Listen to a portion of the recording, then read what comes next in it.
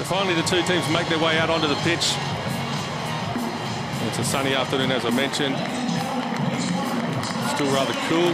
Good conditions for the players except for that wind. So it's Newcastle Jets who get us underway. Big afternoon for the home team. Massive afternoon for Emil Heskey. Big challenge here for Adelaide United on the back of their AFC Champions League campaign. Ramsey's the only man in the middle. Jute eventually makes some movement. Here's Geronimo. Chance here for Adelaide, and Adelaide United off the board early here at the Hunter Stadium. It's Dario Vidicic, and stunned silence. That's careless from Mitchell.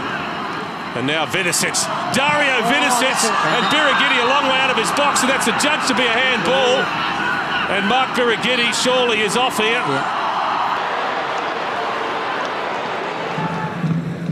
Bowles in behind. Vidicic sets it up. Surely it must be. And it is. Ian Ramsey makes it 2 for Adelaide United.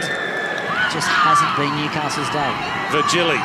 But this boy has certainly done his best to change things. Well, I've come home with a wet sail, the Jets, but in the end, I'm going to come up empty-handed because there is the full-time whistle from Sean Evans. Score is full-time here at Hunter Stadium. Adelaide United 2, Newcastle Jets 0.